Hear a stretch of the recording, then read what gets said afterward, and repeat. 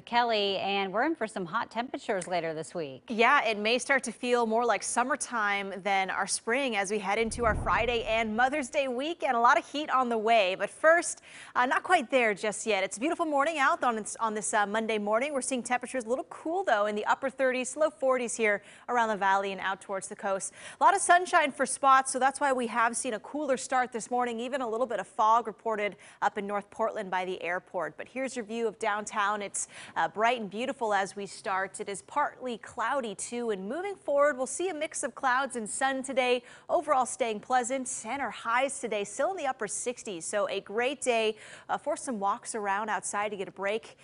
Should be a nice afternoon, but we are watching some rain on the way. Dry for now in the valley, but the coast is starting to see some light showers working on in. Here's our system that we're watching, and a very weak warm front is scooting on by, so the coast is getting clipped with some light showers as we head towards our afternoon. That's when the cold front works in, and we could see more rain for the coast and even some light showers here in Portland by tonight. So we'll be watching that as we head into our evening time. We'll see an increase of clouds by the later afternoon, and by tonight a chance we see some light showers here around the region. Portions of the coast could even see some heavier showers as some rain cells develop and push on through. So tonight we'll be tracking some rain here around the valley. It does move out quickly, and as we head into our morning on Tuesday, drying out. The afternoon looking partly sunny again, so a beautiful day tomorrow, and we'll even see temperatures hiking up towards the 70s.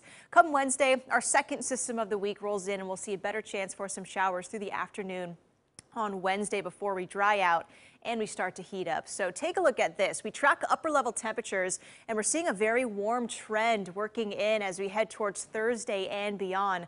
All this heat from the south starts to climb up the valley here, and that paired with offshore winds from the east will really increase our temperatures moving into our Thursday and Mother's Day weekend. So there's a good span of days here where we see warm temperatures that will likely climb towards the 80s for the first time this year. And we typically see the 80s around the late April time frame, early May. So this is not out of the ordinary, but certainly above normal.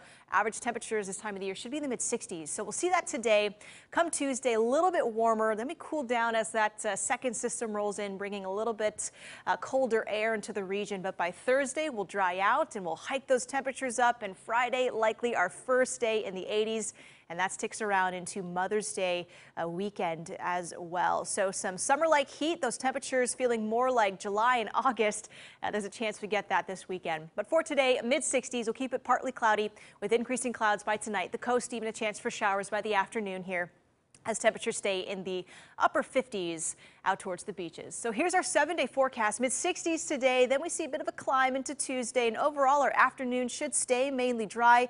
There will be periods that'll be great to get outside and go for a walk or a run, get some exercise. Come Wednesday, likely the rainiest day of the week, but by Thursday, drier, a lot more sunshine, and really warming towards the 80s as we head towards Friday and the weekend. Carly.